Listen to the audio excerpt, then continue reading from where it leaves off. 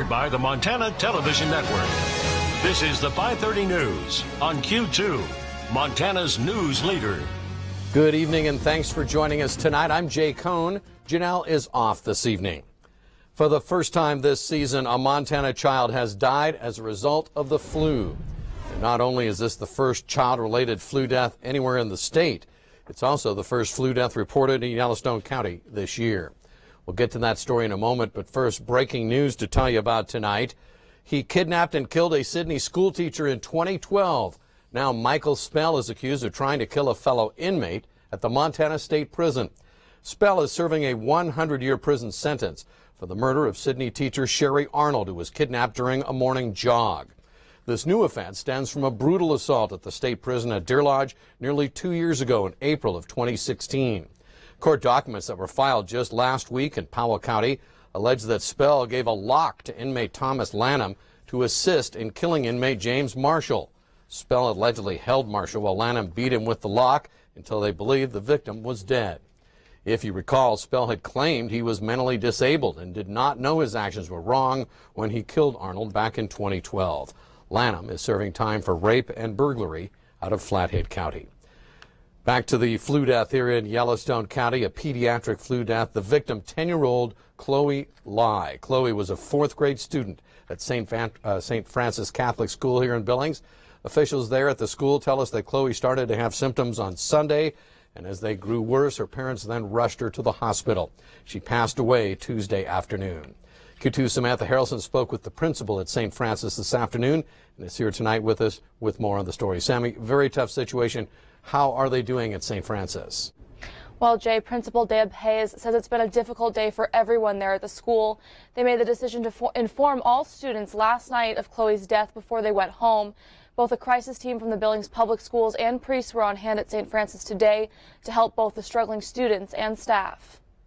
In a community like this, we all gather together, and we've had an outpouring of people from the Billings community and our Catholic families saying, asking what they can do to help us out. And we want to reassure them that we're taking all the measures we can to make sure that everybody's going to be safe.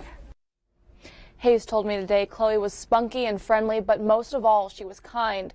In speaking with her parents today, Hayes says their main concern was how her friends and classmates were doing and making sure no other family has to go through something like this. Jay? All right, thank you, Sammy. Chloe's death is the first death here in Yellowstone County this flu season. So far this season, 32 people have died in Montana of influenza. 27 of those deaths occurred in adults older than 65. 4 of the deaths involved people younger than 65.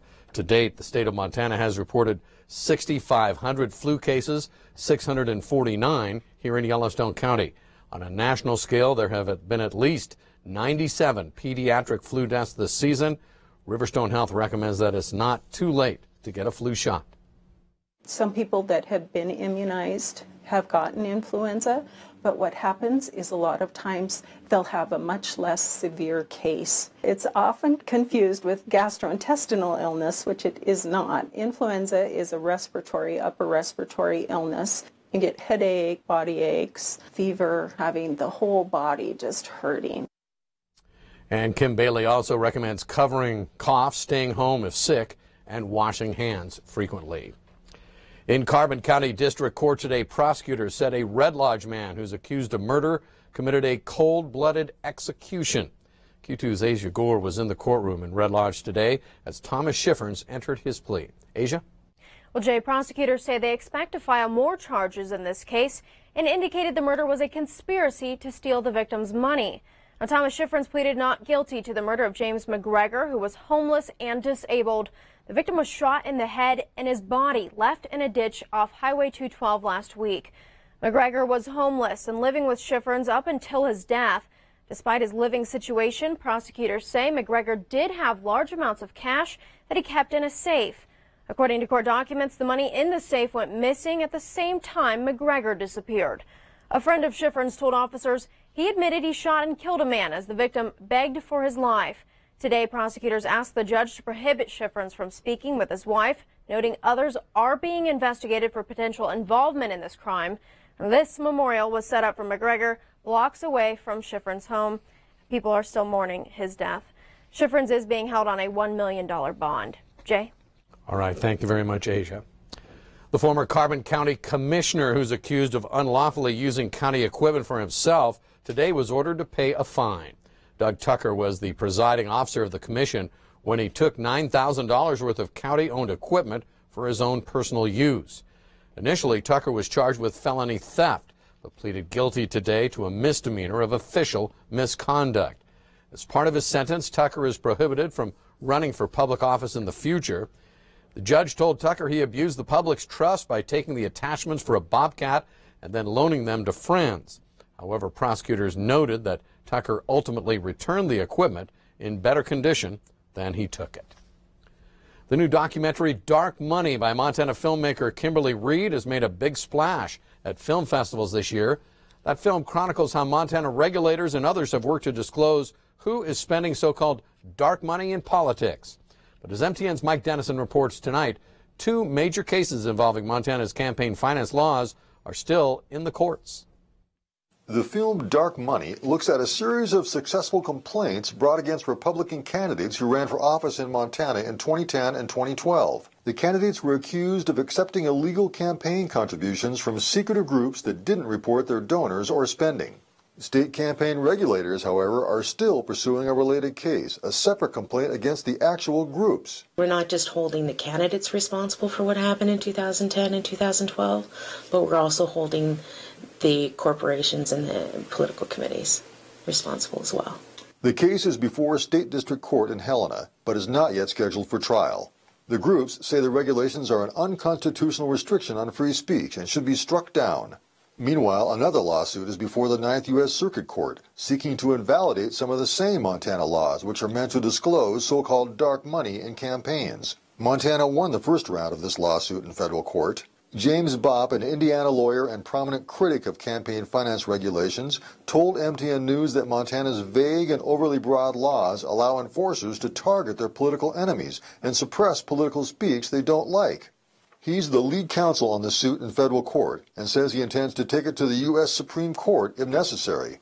A Helena lawyer working on the state court cases insists Montana disclosure laws are not being used as political tools. Most of these cases stemmed from, if I understand it, Republicans against Republicans, so it's not a witch hunt. I would feel the same way if this were against a Democrat. If they'd taken money or coordinated with a PAC that's a more liberal PAC, I feel the same way. State regulators also say no one's speech is being suppressed, including corporations. We'll let corporations speak as long as they report and disclose everything that they're spending on to influence your vote.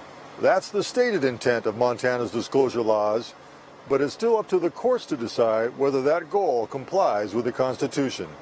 Mike Dennison, MTN News, Helena. All right, thank you very much, Mike. The film Dark Money, by the way, premiered at the Sundance Film Festival last month. It had its Montana premiere in Missoula on February 16th. A teaching method that reignites a teacher's passion for teaching and gets students excited about learning is popping up now in schools across the country. This outside-the-box approach is also making its way to schools here in Billings. Q2's Victoria Hill is on special assignment tonight to bring us a closer look.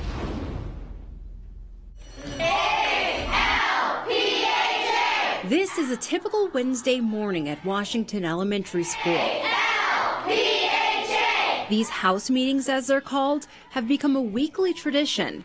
They're just one part of the Ron Clark Academy method. Kids are engaged in our house meetings. They have pride in their houses.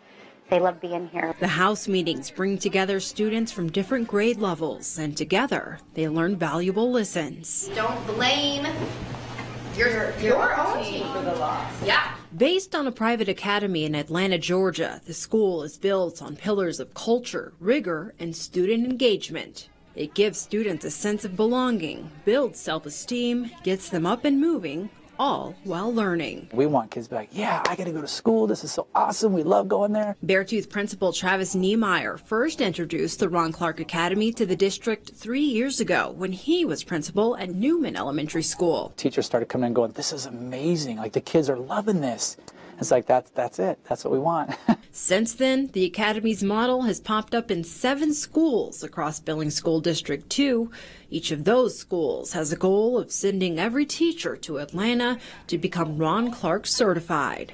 While they won't be able to duplicate every single aspect of the Academy, teachers bring back bits and pieces they want to implement and give it their own flair. It can be done with the right teaching methods, with the right environment and setting everything up, that any school across the country can do something like this. For Washington Principal Dee Dee Larson, she introduced the Academy to her staff in hopes of seeing better math achievement scores and attendance. We can't keep doing what we're doing the same way and expect different results.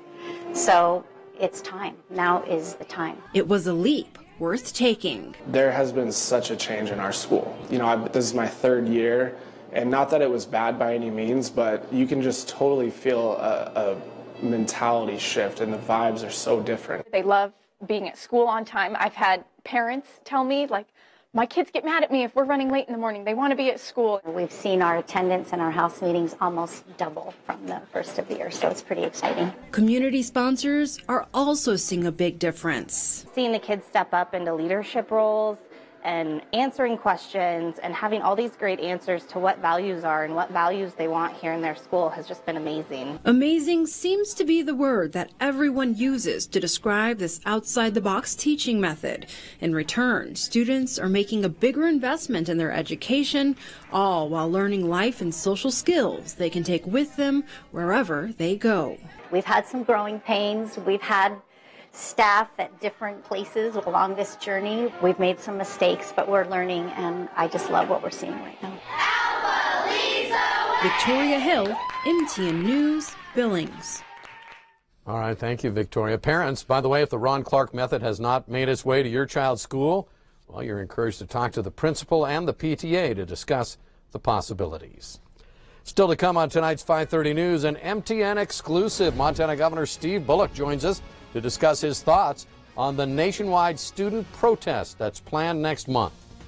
Also later in sports, Scott takes us up to the hill. That's right, for a little local slope-style skiing. He'll tell us what it's all about coming up. And coming up in weather, we had plenty of sunny skies today, but wait till you see what's happening out in the west. That's another big snowstorm. It's coming our way. We'll tell you what it means for us in a few more minutes. You're watching MTN News with Jay Kohn and Janelle Slade. Storm Tracker weather with Bob McGuire. And sports with Scott Green. This is the 5:30 News on Q2, Montana's news leader.